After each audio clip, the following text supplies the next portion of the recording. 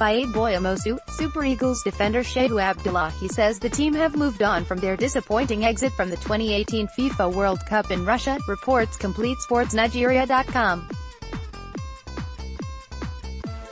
The Super Eagles failed to progress beyond the group stages at the World Cup for the third time after their painful 2-1 defeat to Argentina at the Krestovsky Stadium on Tuesday. A draw would have seen the West Africans progress to the knockout stages ahead of Argentina following Iceland's 2-1 loss to Croatia, but a late Marcos Rojo's effort eliminated them from the competition. The team will now shift attention to qualifying for the next Africa Cup of Nations to be hosted by Cameroon after missing the last two editions of the competition. And Abdullahi believes the team will emerge stronger from the disappointment.